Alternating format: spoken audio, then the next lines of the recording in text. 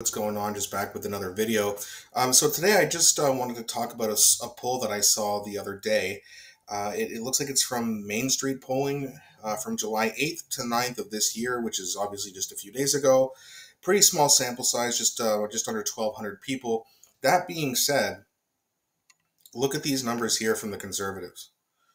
45%. So now they're up. I think last time I checked, they were at 42, so they're up 3 points. Liberals were at 25, they're down 2 points. NDP down another 3 points to 15. Block's at 8%, which is even. And the Greens are up to 3%, which is an increase of 1. And then the PPC's back down to 2%, which with a decrease of 3, and then 2% selecting others. Now, I don't believe that we've seen a poll with Pierre Poilievre polling quite this high. Now, he's been in the 40s or late 30s for pretty much the better part of a year and a half, and for good reason, right? With all the crazy issues that's going on with the Liberal Party, the scandals, the taxes, the incompetence, et cetera, et cetera, et cetera. And now you're seeing it in another poll here, where last week I did a video where Nick Nanos had a poll, and he had the Liberals all the way up to 27.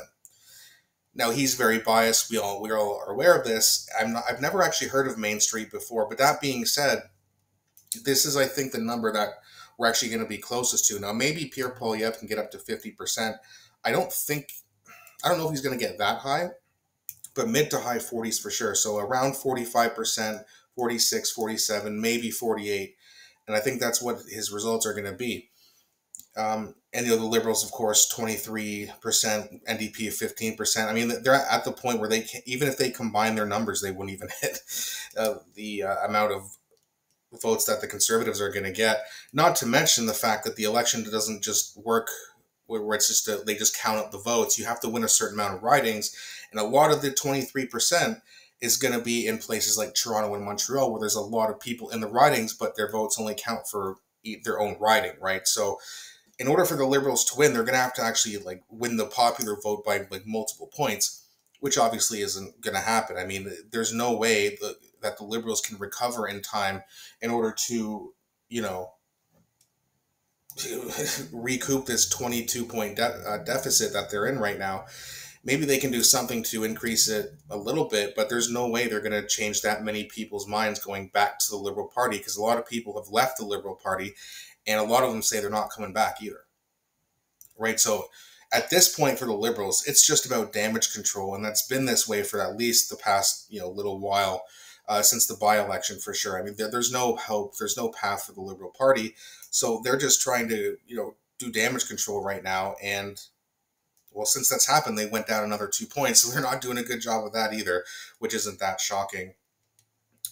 Now, in terms of the NDP, I mean, more bad news for Jagmeet Singh. As people continue to leave the Liberal Party, which is a far-left party, they're not going over to the other far-left party in the NDP. They're going over to the Conservatives. Just goes to show you, people are really sick of this woke shit. They're sick of taxes. They're sick of not having enough homes being built. They're sick of the crime. They're sick of the outrageous amount of immigrants that they're bringing in every year. Again, I am not anti-immigrant. I'm just pro-math. We don't have the infrastructure to bring in that many people, right? Again, this is more common sense. Oh, sorry, I used the word common sense. I guess I'm Donald Trump now. Stupid liberal tactics. I did a video about that the other day. I don't know if you guys saw it, but I mean, they're in desperation mode right now. 23%. What's the Liberals' game plan? Well, they're going to attack Pierre Poilievre and call him a right-wing extremist and a fascist, and he's like Donald Trump. It's just a desperate Hail Mary to get people to not vote for him. And look at the polls. It's not working. Again, low sample size, and yes, we still have a ways to go before the election, but whatever the Liberals are doing, it's backfiring in their faces in real time.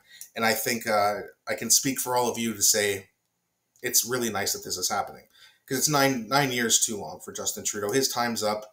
His days are numbered essentially, and he's gotta go as soon as possible. Hopefully, we have an election, sooner than October of 2025. I don't know if that's going to happen, but hey, here's to hoping. Who knows what happens? Maybe once Jagmeet Singh secures his pension, which I think is early 2025, maybe he'll turn on Trudeau finally, but maybe not. Who knows, right? So, but here's to hoping. Let me know what you guys think in the comment section. Do you think that Pierre Poilievre's numbers are going to go even higher than 45%? Do you think they've kind of leveled off, or do you think he'll drop a little bit? I always enjoy reading your comments, guys. I appreciate the channel engagement. Also, please don't forget to like and subscribe. It really helps grow the channel. Thanks again so much for watching, and I'll be back shortly with another video.